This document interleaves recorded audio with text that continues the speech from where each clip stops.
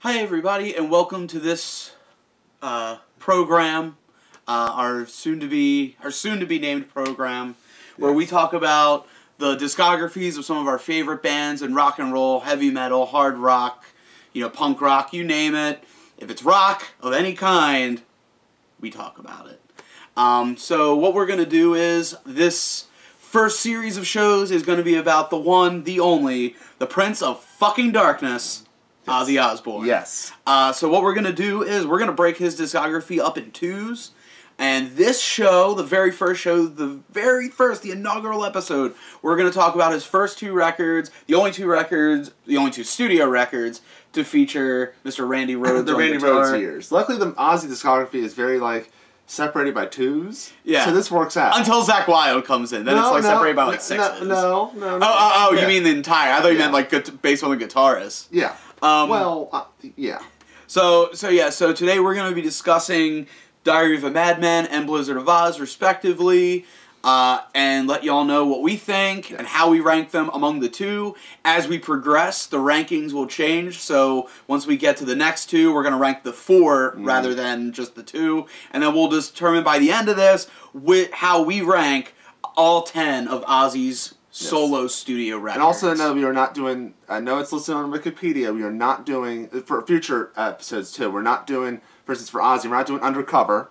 Yeah. It's a cover record. If it's an album that has a cover song, it's fine, but if it's an entirely cover-based album, we're not doing it. Yeah. For any artist. Yeah. Unless... Especially Metallica's Lulu. The only...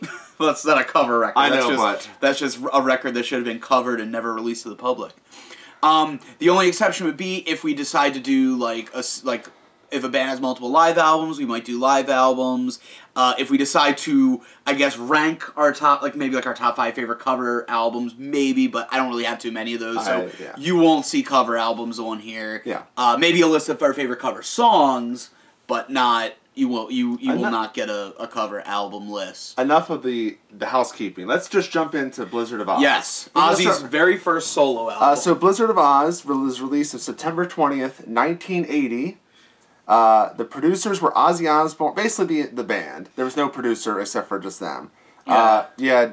Obviously, when I do the lineups, Ozzy's the singer. I'm not going to list them. So guitar, we had Randy Rhoads, bass, Bob Daisley, and drums, Lee Kerslake, and keyboards, Don Airey. Don Airey, yeah. Yes. So, what are your thoughts on this album? Well, a lot of times when I do listen to Blizzard, I kind of think about where Ozzy was at the time, coming off Black Sabbath, he just got kicked out of Black Sabbath, I feel like a lot of the songs kind of delve into, I Don't Know is a dead giveaway that it's about him leaving Black Sabbath and starting off. Crazy Train is about his insane lifestyle. Yeah.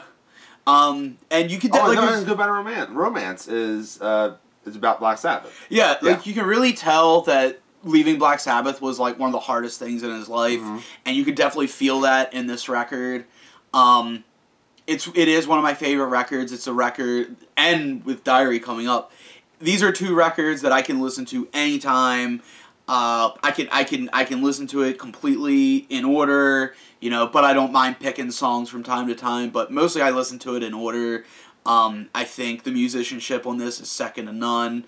Bob Daisley being one of the most underrated bassists, solely on his Ozzy work. I know he's done other stuff, but solely on his Ozzy work, I think he's underrated. Especially it's simple bass lines. You have Crazy Train where it's boom, boom, boom, boom, boom, boom, boom, boom. That doesn't follow the guitar, but it's treated as a bass rhythm. It's not let's just copy the guitar. Yeah. Yes. And because I've told Wade several times, if you could put together your best Ozzy lineup based on whoever whoever was ever in the band, he's always the one I pick.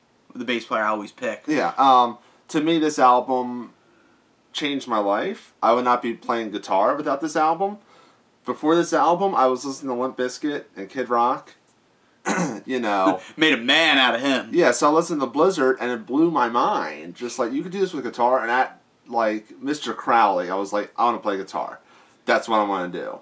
And since then, I was 13, and then I picked up guitar, and I've been playing for the rest of my life, pretty much. And it's because of this album and Randy Rhoads, and just he is just so, as a guitarist, he's classically trained, so he has these classical elements that he's thrown in there. Same way with Metallica, they had Cliff Burton. He kind of threw these classical things with them. Yeah. So you have Randy Rhoads, who is great. Lee Kurtz, like, you know, he's not talked about a lot, but you know what? He had good drumming skills. He's not the best Ozzy drummer. We'll get to him later. We all know who it is. Yeah. But yeah, like he's not Bill Ward, but for what he did, was still pretty good. And this is different from Black Sabbath. Yeah, that's the one thing that I take away from. Like, if you listen, especially, not just Black Sabbath as a whole, but if you listen to the last Ozzy Sabbath record, which I believe 13. was... No. Oh, Never Say One. Never Say... At that point. No, I think Technical Ecstasy was after that. I think it was Never Say Die. Never Say... Either one, because they're both very similar albums in my opinion. But you listen to where Black Sabbath was when Ozzy left, and then you look at what Ozzy wanted to do and what he ended up doing with the solo record, and you see like the wide variety of things that he clearly wanted to do, and he had the right people to make it work.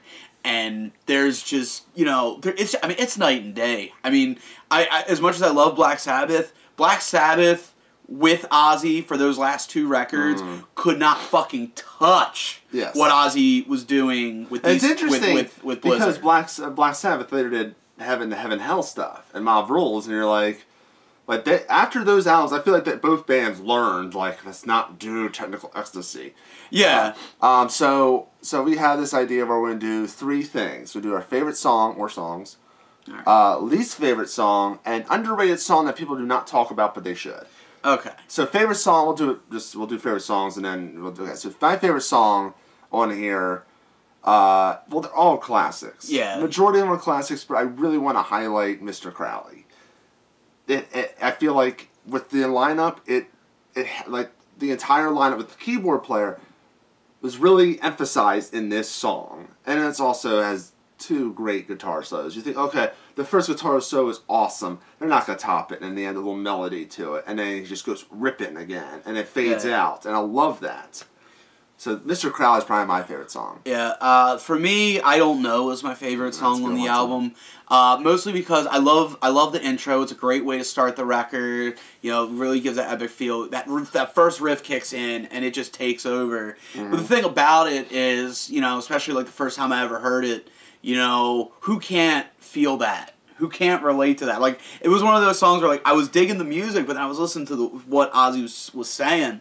And it hit me in all those right spots. You know what I mean? It made me realize that, like, hey, you know, not everybody knows what they're doing. Not everybody knows where they're going. But as long as, you know, you can at least, you know, accept it and learn and, you know, try. As long as you try, you know, you're not failing. You know what I mean? Yeah. And hearing that when I did, you know, that meant a lot to me. And the song is just so good. Like I said, especially when you get to like the solos near the solo near the end, and just you know, like that little like break in the middle where it's like, you know, it's kind of soft. Yeah. Also, want to shout out on the re-release. There is You Looking at Me, Looking at You. Yeah, I feel like this song should have been on the album. Yeah. Maybe cut our least favorite song. If that song wasn't on was on the regular record, that'd be my favorite. Yeah. That'd be my favorite. That song is so good. Guitar solos and that are so that was a song. I don't know why they cut it. The only reason I can think of is like it probably just couldn't fit on a 12-inch vinyl. And if that's the case, I understand. But you could have put out an EP, or you could have cut our least favorite songs. I know... You go first. I think I know what your least favorite song is. Do you? I think it's No Bone Movies. See, this is a hard one. I think really it's like No this Bone album. Movies. No, they're all great, but I feel like No Bone Movies is like from going from the high, and there's Mr. Crowley, and then you go to No Bone Movies, and you're like... Honestly, this is going to surprise you. And keep in mind, this does not mean I dislike the song at all. Wait. Is it what I think it is? It's Suicide Solution. That was my least favorite song because, I'm going to say it now, it's not because it's about suicide. That doesn't offend me. It's more of, I just don't think it's the great... Like, it's always on his, like his greatest hits, his live records. I'm like, I don't think it's a great song. I mean, I think it's on the live records because I think they just like doing it. It's just... the thing I don't like about it is it's not even so much the suicide because it is technically an anti-suicide song, but my problem with that is Ozzy doesn't understand that, because the whole message of the song is, don't kill yourself, have alcohol, which, as we all know, alcohol with plus suicidal thoughts it's a depressant. Equals suicide. And honestly, it like I said, I do like the song, but I do feel like if you took it out and replaced it with You Looking at Me, Looking at You, it would have been a much better record. Also, I think as great as it is, because also you got like it's sandwiched between not counting D, it's sandwiched between Crazy Train, Good Men and Romance, and on the other side is Mr. Crowley, and you're just like quality wise, I feel like. But since you said Suicide Solution, to me, No-Bo movies could have been replaced easily. An honorable mention would be D. Because it doesn't actually fit with anything, and it's less than a minute. But it's not even a minute long. Like, that could have either been part of a song, another song, or just completely stricken from the record. It was. I feel like that was Randy Rhoads. Like, I want to do this. Well, no, I'm fine with that. But what I'm saying is, like, maybe make it the intro to Suicide Solution. Like, maybe, you know, like how Black Sabbath would, like, they have a track that was multiple songs. Just do like D/Suicide Solution. Yeah. That would have been weird. It would have been weird, but I mean, it does blend. Underrated song for me is Revelation, Mother Earth. That song is, you know he loved the Beatles on that one. If I'm allowed to cheat, I'm gonna say Revelation, Mother Earth, and the same one. And no, and Steal Away the Night. Yes, that's a great song. If cheating is not allowed, I'm gonna say Steal Away the Night. But because if you listen to Revelation, Mother Earth, and Steal Away the Night side by side, they're one song. They really are one song.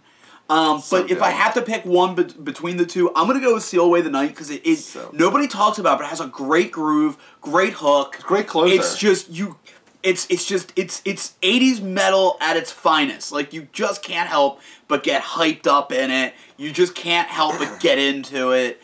And I think I definitely would say it's the most underrated song. If it wasn't for I Don't Know, that would have been my favorite song. Okay, so let's go to Diary. Diary of a Madman.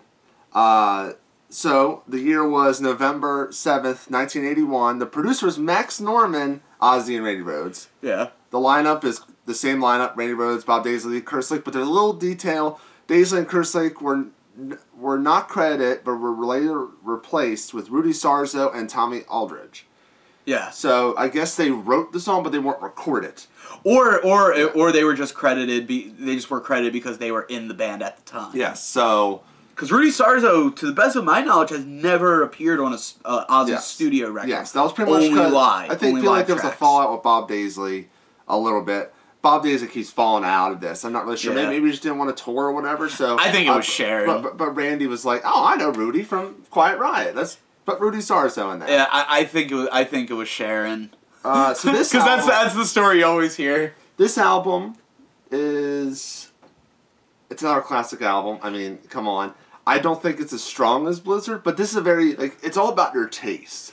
I really love this album because I felt like Ozzy experimented more and really put a lot more of himself. Like, I feel like Blizzard was, a proving ground where Diary is Ozzy like, I know I'm good. Yeah. It was like it's like Blizzard is, lacking confidence. Still great, but Ozzy lacking confidence. This is Ozzy with all the confidence in the world to just go forward and just do his thing. It's also the last record with Randy Rhoads. Yes, sadly, tragedy hit that. So it was also list the 22 bonus release track was I Don't Know Live, so there's no track. Yeah. This album to me has so many classic songs. Yeah. There's some songs I don't really love, but they're all classic to me. I don't love Flying High Again, but it's a classic. I understand why it's on the radio. I'm just sorry, like after Over the Mountain, you're just Over the Mountain is just a killer track. So I guess since there's not much backstory to this. There's not. What's your favorite track on here? My favorite track on here would probably have to be Over the Mountain. Okay. You can't understate what Over the Mountain does as far as an intro song. The rhythm is really good. It almost, I know this is gonna sound weird, but it almost feels like the closest Ozzy ever came to doing a thrash song. When you listen to it, and in '81, you know, like that's still amazing. Just it's so heavy. It's just it just fucking like just gallops. Yeah. It just keeps going. It gets you over that mountain. Yeah, it's like it really does feel like, you know, you're taking a trip, you know, to like some just metal Wonderland or something, and I just think that song just kicks so much ass. I love this album. I love all the tracks after it. Maybe put Over the Mountain in the middle, I would have said, you know, for the sake of the other tracks, but Over the Mountain had to be the opener. That's a great opener. It had to be the opener. Mine is the title track, Diary of Madman. It's an epic thing. Like Ozzy's lyrics, because Ozzy sometimes, I love Ozzy, but sometimes his lyrics are a little cheesy. Yeah, that's kind of what I like about him. But I felt these lyrics are probably the best lyrics he's written. Like, where like after like the interlude where he changes like how he sings a little bit before like the instrumental part. Yeah. Like that part gives me goosebumps a lot. And also the guitar work is great. Just the guitar, the haunting, like and the interlude, the haunting, before Ozzy does that thing I was talking about. Yeah. So haunting, and at the end you have the choir with it. Yeah. And the whole and the horns, the string instruments. You know, it's an epic. It's a good way to. It's the best closing out a song in any record I've ever listened to, I think. Yeah. Also, honorable mention to "You Can't Kill Rock and Roll."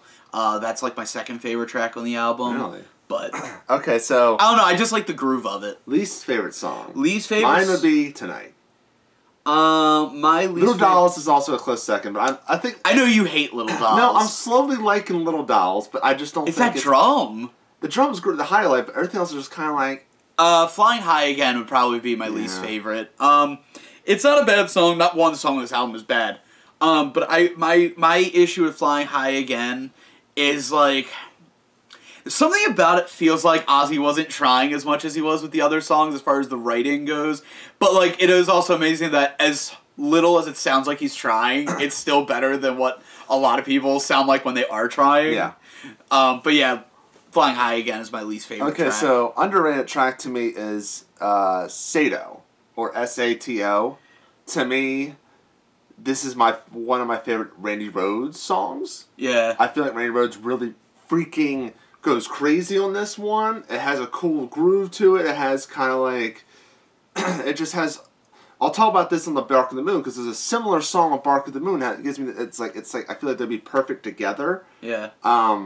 You'll find out next episode on that one. Sato is just so good.